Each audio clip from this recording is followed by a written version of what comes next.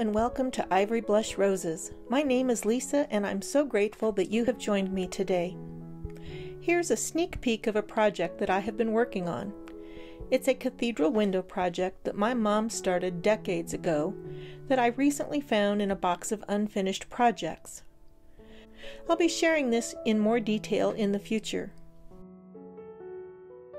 My tools on this project have been pretty simple. I have a little fabric sewing basket that I made several years ago, a spool of cotton quilting thread, a thimble, a betweens quilting needle, a pair of embroidery scissors, and a little tin of applique pins.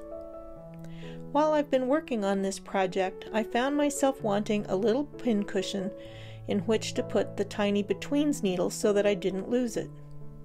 I've made a lot of pincushions in the past, about 40 of them. They range in size from 6 inches in diameter down to about 3 inches in diameter.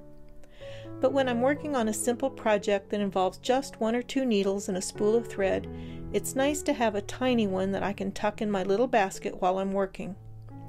It acts as a space to rest my needle quickly when I need to step away, and it's far better than sticking the needle in the top of the thread spool where it can get lost underneath the label.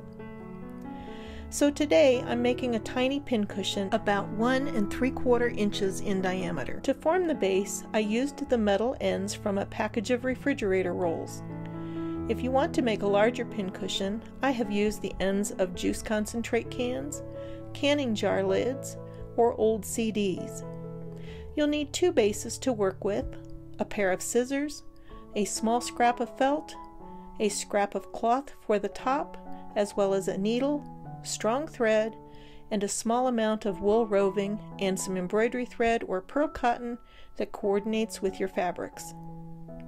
For the thread, I used cotton quilting thread on this small pincushion because that's what I had handy, but a double length of nylon beading thread would probably be a better choice. Once my supplies were assembled, the next step was cutting out the felt base. I'd recommend cutting your fabric with regular fabric scissors rather than embroidery scissors as I did. Trim the felt a little over 1/2 inch larger in diameter than the metal base. You want it to be able to wrap around at least 1/4 inch to the center. Next, using a doubled thread with a knot in the end, make a running stitch with stitches about 1/4 inch long all around the perimeter. Place the base inside the felt with the flat side against the felt and then pull up the running stitches. Try to keep the metal base centered in the circle. Once you have it adjusted nice and tight, secure your thread but don't cut it. Using the same thread, stitch through the pleat on the opposite side and then stitch through a pleat on the near side and work in that pattern all the way around the circle, making sure to catch each pleat in a stitch. You may need to stitch through a few of the pleats twice to make sure all the pleats are stitched down. Once the felt is held nice and snug all the way around, fasten off your thread and trim it. Now your base is complete and you can set it aside while we work on the top. Choose the fabric for the top. For a pincushion, you want a fabric with a loose enough weed so that a needle can pierce it easily, but not too loose so that it will stretch or fray too much.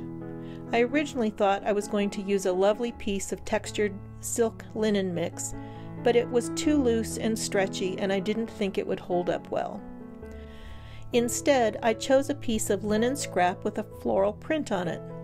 It coordinated very well with the rest of my sewing implements, and I chose to use just a green leafy portion of it rather than the floral. Cut out a circle of this top fabric that's about 1.5 inches larger all the way around than your metal base. If you want a taller pincushion, cut it 2 inches wider.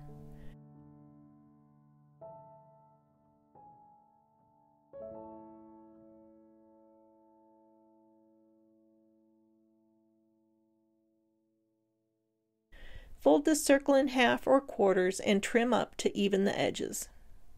If your fabric is a loose weave like this linen, I highly recommend running a machine stitch about 1/8 inch away from the edge to help keep it unraveling.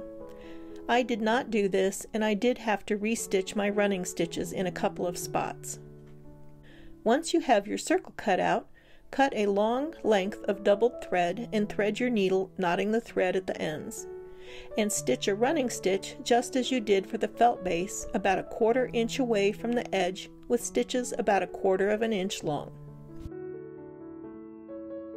To help keep the knotted end from pulling through a loose weave fabric, slip the needle through the knotted end before pulling the threads up to gather the top.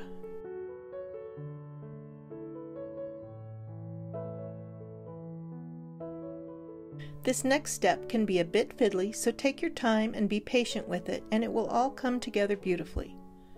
Take a small amount of wool roving and roll it up into a tight ball and stuff it inside the top. I like my pincushions to be nice and firm, so I add more wool and wrap it tightly. Snug up the threads a little, but allow enough room to fit the metal base inside on top of the stuffing. Then gently pull the gathering thread, tucking the wool roving in as needed until the top of the pincushion is the size and shape that you want. If you want it thicker, loosen it up and add a bit more roving, or if it's too thick, open it up and remove some roving. Once happy with it, tighten it and secure with a knot, but don't trim it, and then stitch from pleat to pleat on opposite sides just as you did for the base. Work your way all around the pincushion until every pleat is secured.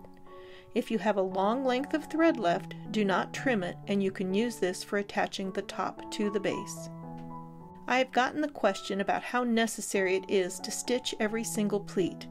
Personally, I find that it helps the pincushion maintain its shape and makes it far easier to stitch the pincushion to the base in the next step.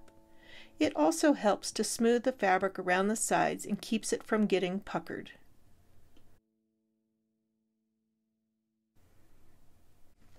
Now take the base and put the gathered side toward the gathered side of the pincushion and hold them snugly together. Using your needle that's threaded with the double length of thread, use a whip stitch to stitch the two pieces together, working all the way around. This can be a bit fiddly, but keep checking to make sure the base is not sliding off to one side, and don't worry if it feels like you're stitching through a lot of the felt. As you pull your stitches tight, the felt will stretch, and this will not be an issue.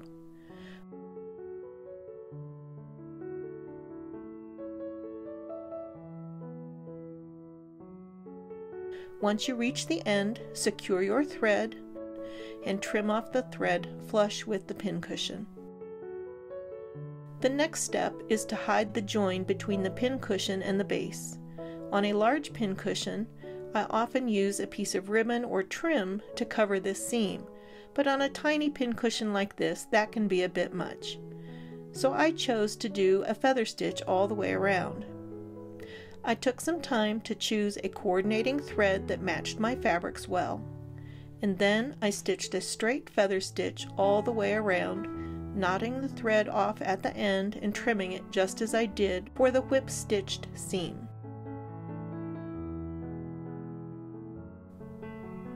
And there you have it, a tiny little pincushion ready for you to use on your next sewing project. I think this pincushion only took me about a half an hour to make, though I would allow more time if this is your first pincushion. I'm really happy with the way it fits in my little kit, and it keeps my needle safe and from getting lost when I have to step away from my stitching. If you make one of these tiny pincushions, I would love to know and hear how it went. Thank you so much for watching today. I wish you a beautiful day and happy stitching.